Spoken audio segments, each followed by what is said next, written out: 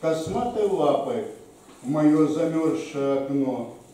Злобной старухой бушует вьюга, и на дворе и страшно, и темно.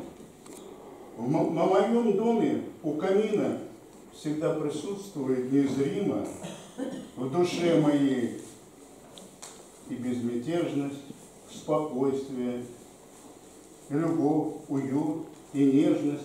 Напротив, та, что в моей жизни оставила неизгладимый след. Сидит она в удобном кресле, а на ногах ее цветастый плед. Ярко горят смолистые поленья, нам отдавая блаженство и тепло. По комнате скользила легкой тенью, топея, от которой ясно и светло. Бегут года, меняя скорость круга, но я всю жизнь ей присягать готов. Молчим, с отрадой глядя друг на друга. Уж все давно понятно и без слов. Бокал вина с огнем в руке искрится, любовь еще не выпита до дна. Она большой цены своей не знает, когда нас двое, счастье навсегда.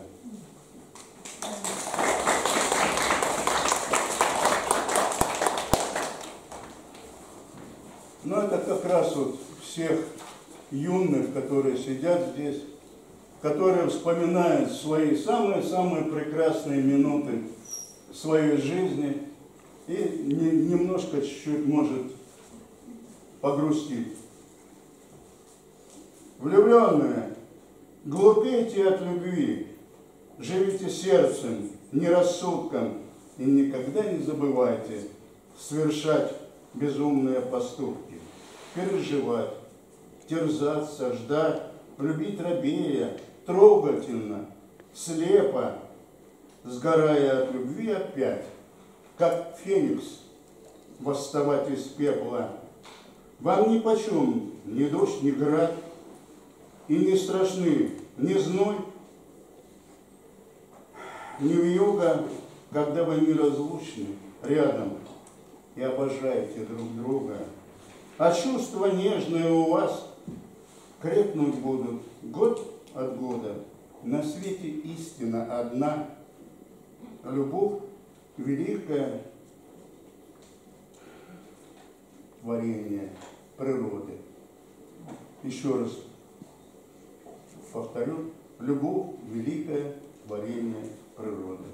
Поэтому и всегда мы в душе своей, чтобы не было все, но любовь к своему детству, к своей любимой, уже потом к детям, внукам, уже и правнуки появились. Вот. И все любят. Но, увы, не все бывает так радужно. Вот.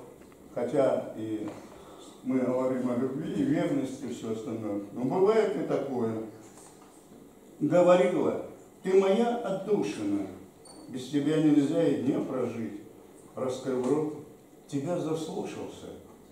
А ты вечером с другим любовь крутить, если не гожусь на роль любимого, в заместителях мне не ходить. Хоть любил, нашел в себе я силы разорвать связующую нить. Лживым объяснением я не слушаю, слезам крокодила веры нет. Я переживу, полюбовь твою душу. Солнце не погаснет и не рухнет свет в топке корабля. Огни потушены, он не может дальше плыть. Не ищи в моей душе отдушины. Там зола, и ничего не изменить. Большое спасибо.